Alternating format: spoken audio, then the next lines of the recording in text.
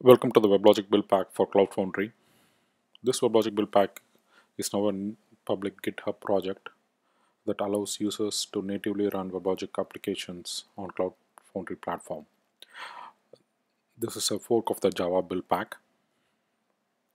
The key features are it installs and configures a single server WebLogic domain and deploys the applications. It also creates certain supporting artifacts like data sources, JMS subsystems, and also configures the heap and other JVM settings for the server based on configurations that are bundled with the app. It's quite possible for the application or the build pack to override the domain configurations. The build pack also allows an option to run in limited footprint mode, which is called the WLX option, wherein there is no support for JMS, EJB, or JCA.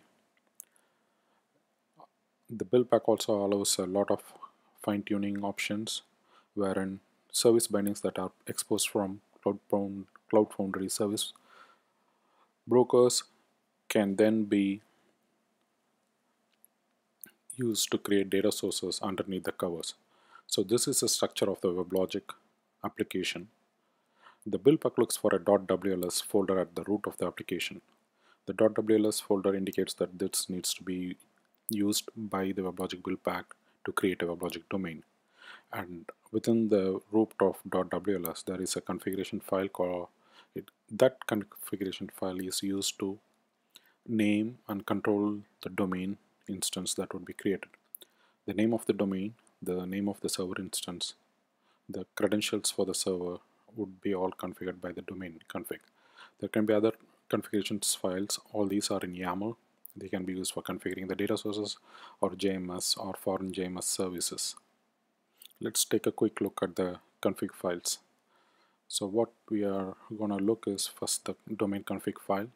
So the domain config file has a domain entry and it has a server name, the domain name, the WebLogic credentials, and it also allows you the option of enabling the console or not, and there is also option to enable production mode for WebLogic server.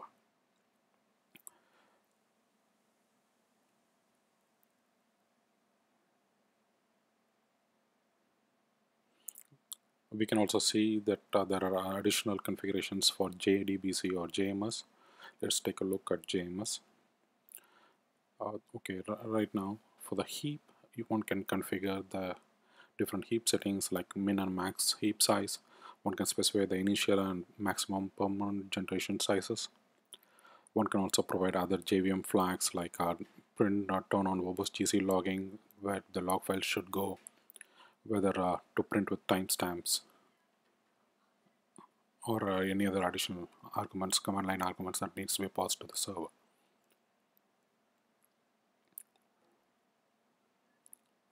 So this .wls folder is expected either inside a var or jar or EF file. So the end deployment unit can be a var file or a web app or a jar or a ER.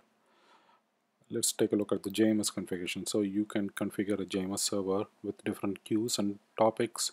You can also configure the connection factories, which can be XA or non-XA.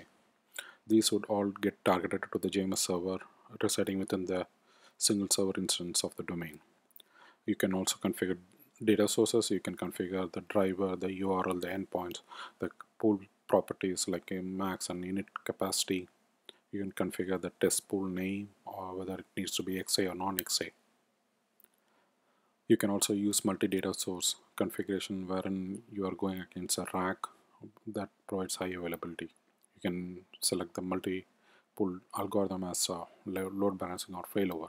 All of these are provided as templates. One can edit it as required and override the configurations or create multiple copies in case of configurations like JDBC data sources.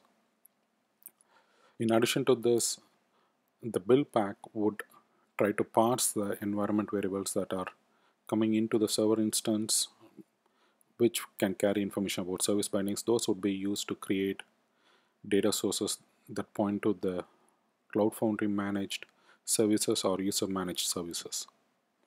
It can be JMS or JDBC. So this was an example of foreign JMS providers. Let's look at the contents of the EF file.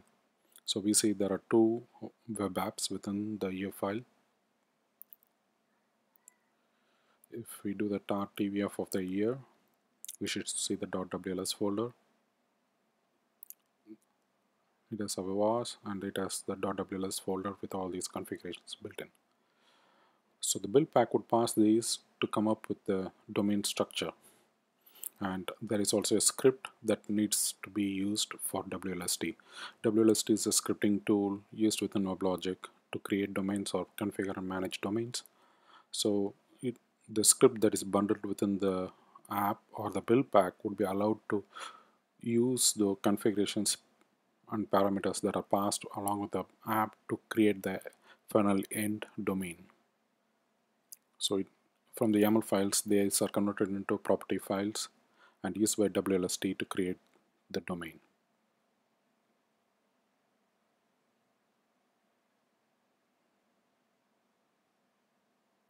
The customers can actually tweak these scripts as per their requirements to enable or override or change things.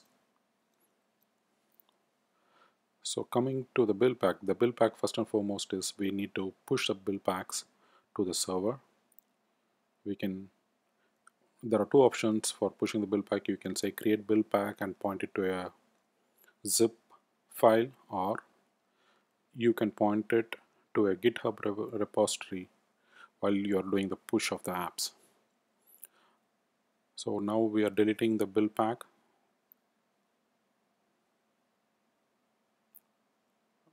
We saw that earlier it was enabled and it had a precedence or position of 1, which means that any app that gets pushed to the Cloud Foundry platform would be first run against the WebLogic Buildpack rather than the default build packs.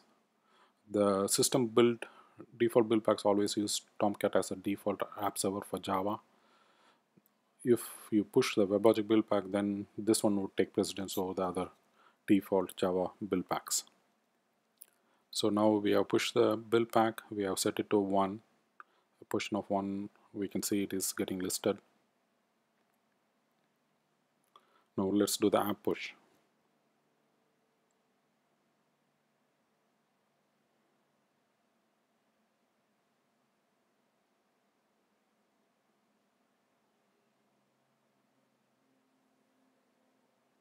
So while pushing the app, ensure that you are specifying the path to the EF file using -p option, and also specify the total memory footprint or the native memory footprint for the application, which I strongly recommend to set it to be like 1 gig.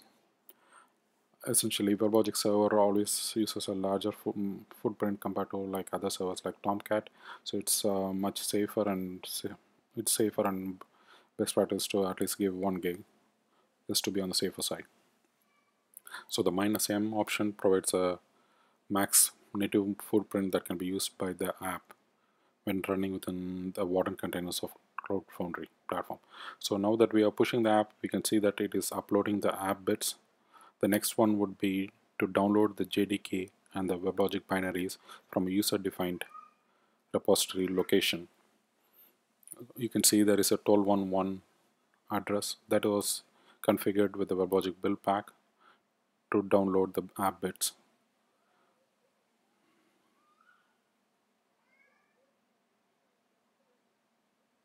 You can run this various stages that the build pack does offline without testing it against Cloud Foundry directly by running the detect first. Detect would provide a status if it finds that it is compatible with WebLogic. The compile is the stage where it installs subbits and then creates a domain based on the configurations that are bundled within the application or the build pack. And the final stage is a release where it displays the JVM arguments and the command line arguments and the final executable that needs to be run. In most cases, for WebLogic, it would be the start WebLogic command. So now let's look at what's happening within the DA container. So the DA instance is showing that the build pack has started creating the domain using the Python script. You can see there's a WebLogic WLST going on. previous to this, the WebLogic Buildpack started installing the bits. It ran the configure, which would set up the scripts and the JVM path and everything else. While this last step is for the domain creation. So now that the domain has been created, the droplet content has been created. It's basically a tarball of the whole install of the JDK, the WebLogic, and the domain along with the application that is created as a tarball and uploaded to the Cloud Foundry controller. So now uploading droplet is happening for a 525 MB size. So this droplet includes the WebLogic install, so it is quite big, and the default CF, the previous versions of CF releases had a limitation wherein they were always setting it to max droplet size of 256 MB. You can see currently the staging is completed, and now we are going on to the extraction part of the staged bits. So the droplet would extract the stage bits and start executing. And now you can see the Java command has started. You can see our WebLogic server has been kicked off. So now on the left hand side we can see the logs. The CF logs is kind of tailing on the WebLogic server logs. They're using the log aggregator functionality, and we can see the server has started, and we got the status as running. When you click on the link, we can see it loads as an index page which shows the server information of the server host port, other environment variables. We can see under the VCAP application properties there will be instant index. So we highlighted the server port and the VCAP index. The instance index is 0, which essentially means this is the very first instance for the app running on the server. And the other thing is we can also access console, because we have allowed console access to be enabled, so we can actually hit the WebLogic server admin console. So this takes us to the admin console page. This is all from the same endpoint as we published the app on Cloud Foundry. So now this is accessing the console. In the meantime, we can also see on the left hand side we have the app/0, which indicates if this is app instance 0 or the very first instance. And let's try to do a scale up of the WebLogic server instance. Right now it is just running with one instance. We want to scale up to 2. This would essentially kick off a new container with the same app bits that were staged previously, and it would get executed as a new server instance. So now we have set to scale it up to 2. In a short moment we should see on the left hand side the log aggregator picking up the log tracing for the server instance 2. So now we can see the admin console from instance 1. We can see the deployments. Deployment had 2 web apps, one with the root context and the other with the sample web 2.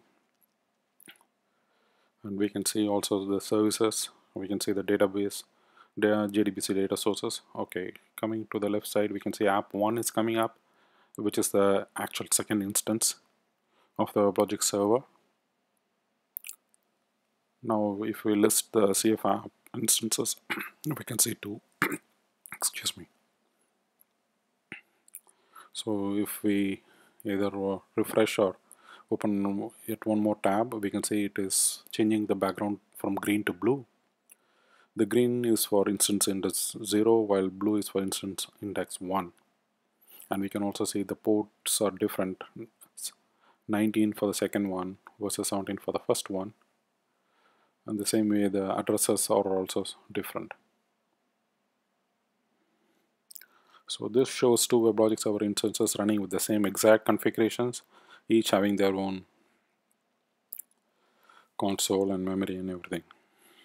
Now if we scale it up further, the third one would use a color of red for background, just to show it is a different instance. So refreshing, like I have turned off sessions, so it is bouncing back between 0 and 1. So now when we did the scale up to 3, the app/2 has come up. And if we go back to the browser,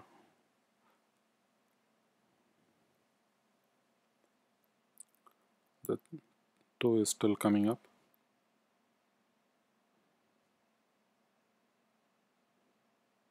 Okay, the third instance is up and running. Let's check it. So it is green and blue. Okay, now we got the red, and the port is on 21, and instance index is 2. So we have got now 3 instances of WebLogic server scaled up simply using cfscale command.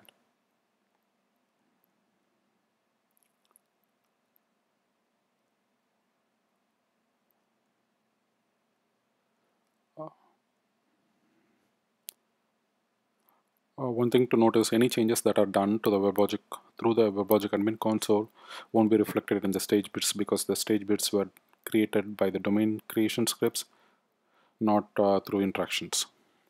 Coming to the limitations of the build pack can only create a single server instance. It cannot create multiple servers nor clusters. Server to server communication is not allowed. Only HTTP inbound traffic is allowed. No RMA inbound is allowed.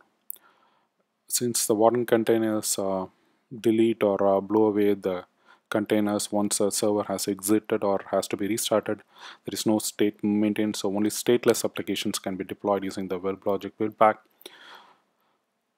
For stateful, it's better for the stateful to be residing outside of Cloud Foundry, and just a WebLogic server running on Cloud Foundry act as a client of those stateful services.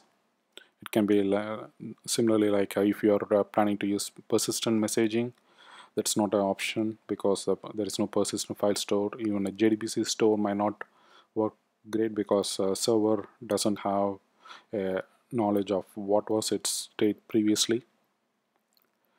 Same way for the transaction logs get blown away on server restart, so there is nothing to recover. The WebLogic server droplet is huge, so it requires a Cloud Foundry release of greater than 158 or higher. Currently, the only stateless applications are supported, as I mentioned earlier. Changes made via WebLogic console will be lost, because the stage bits don't carry the changes that you do once a server has come up. Similarly, the WebLogic server logs are transient. They get lost at the end of the run, but it is possible to redirect the logs to the system, redirect the syslog drain endpoints to other services like Splunk, so you can continue to save them as well as monitor the logs.